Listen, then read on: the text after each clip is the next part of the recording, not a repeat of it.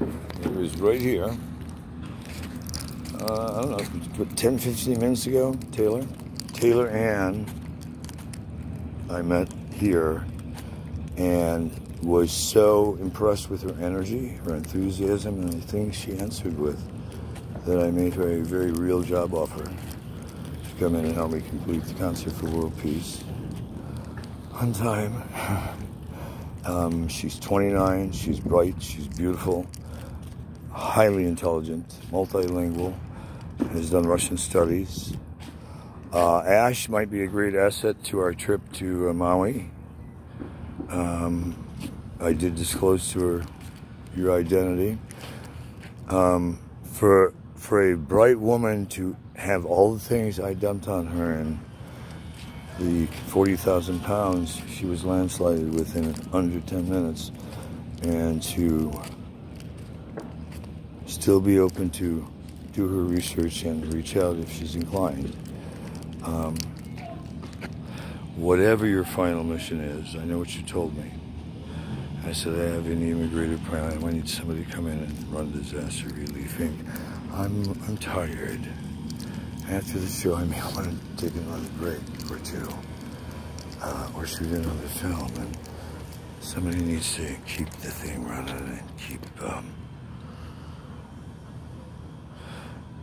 the education and the arts and the technologies and the communications and the sustainable living plans and full motion. And I think at 29, as bright and beautiful as you are, you'll be around for another 100 years or more. Certainly you're an old soul, and I was blessed to meet you today. Miss Aquarius, I think you said. I'm Kurt Kelly, the triple Gemini who spun your head 40 times and left you walking away feeling like a spinning top.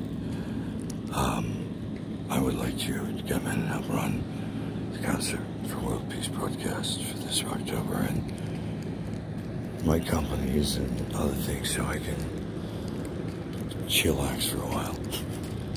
You could do and hire other people. Anyway, we'll talk about it. Truly a blessing to meet you today. The offer is sincere. I hope you'll have further conversations with me about it.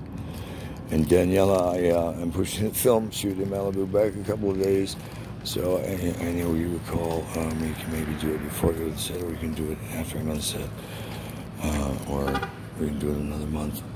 It's been a landslide of stuff again since we last spoke in the last 24 hours. Be blessed. I look forward to hearing your thoughts on what we discussed yesterday. So, what are you doing to help with world peace?